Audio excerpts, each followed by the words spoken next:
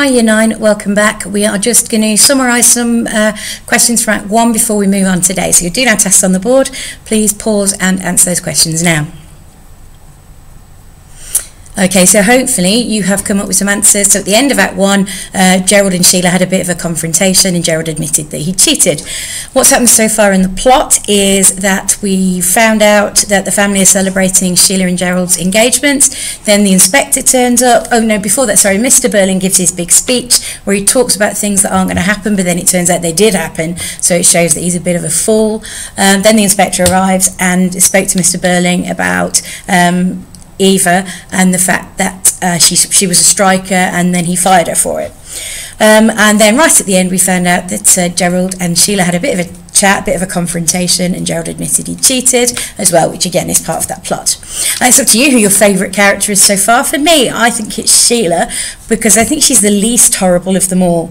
Eric changes by the end as well, so does have some redeeming features compared to the others, but he nonetheless raped her and nonetheless was a thief and stole money from the business. So for me, Sheila's got the edge because what she did wasn't as bad.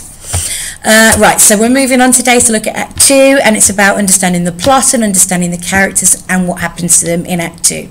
So you need to, at this point, go away and listen to the audiobook. So again, you just go to YouTube and type in An Inspector Calls audiobook, and it's the first one that comes up, which is the one we've used every lesson, but just in case you need to see it again, it's this one. Okay, so you need to find that on YouTube and then listen to it from 30 minutes and 58 seconds to 46 minutes and 50 seconds. So that's a good 15-minute chunk today.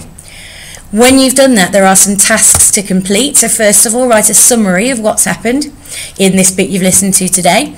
Can you then draw when Gerald met Daisy, which was the name Eva was using at the time, in the bar, what was happening, what was going on. So he talks about rescuing her from the drunk fat man, and then he takes her away and they have a chat and things like that. So can you draw that for me, either as a storyboard with different bits from it or just as one overall picture? That's up to you. As always, when you do tasks, you can send them to me for some feedback and so that I know how well you're doing, but you don't have to, because I appreciate not everybody will have the tech to do that. Next then, you've got some questions to answer here. So how was Gerald involved in the death of Eva? Does he take any responsibility? And how does Sheila respond to Gerald's confession? And that's an interesting one. If it was you and you just got engaged and then found out that your fiancé had cheated, what would you do? Would you just be all calm and relaxed about it?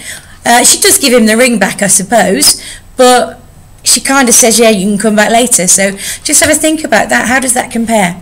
So what you've got to do today then is you've got 3 separate tasks, or 4. So first of all, you listen to the play, then you do a summary, then you draw the picture, and then you answer the questions. So it's quite a chunky lesson today. So I'm going to give you this lesson and the next one to get that finished. Okay? So as always, you can pause the video on any of the slides that you can see so that you can read that information for longer.